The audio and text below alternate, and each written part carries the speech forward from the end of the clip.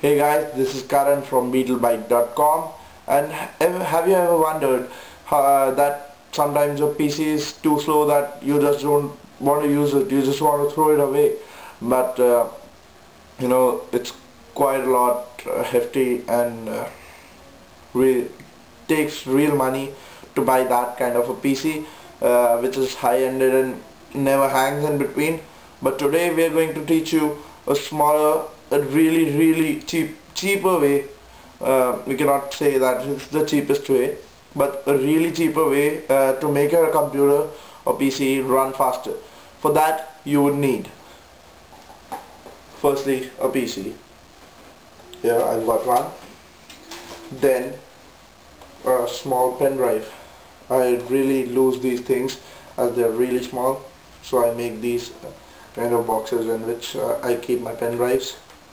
So here I've got one pen drive. It's a 4GB one, and that's it. You just don't need anything else. Yeah, but the minimum requirements of the laptop should be, it should be using an operating system above Windows Vista. If you're not using Windows Vista or above, then please just don't try it on your PC, because it will not work.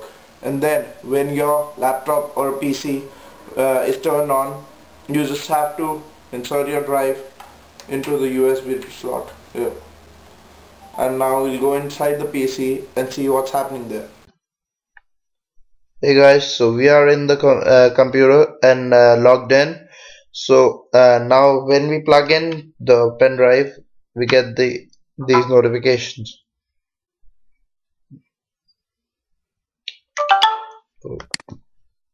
And while on this autoplay page, just go down and press speed up my PC, speed up my system.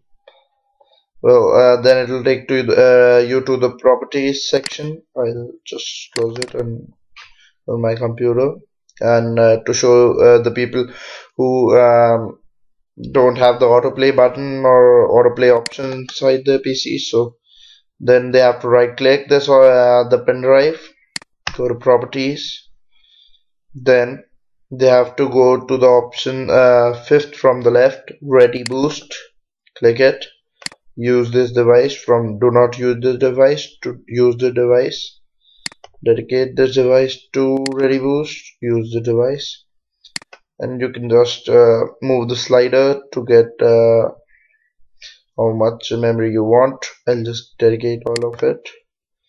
It'll configure the cache, and as you can see, nothing of the pen drive is left inside it, but the PC has gained quite a lot of space. If you just see the refreshing speed, first refresh is always this all. I don't get it, why isn't it refreshing fast, but okay. But the window opening speed is quite nice, and this option actually increases your RAM of your PC. So this gives you quite a lot of, as you can see. And to reallocate the space, you just take out the pen drive and replug it in. You'll see that the space is gone. Just, yep. The system is slow again, but this will show you that.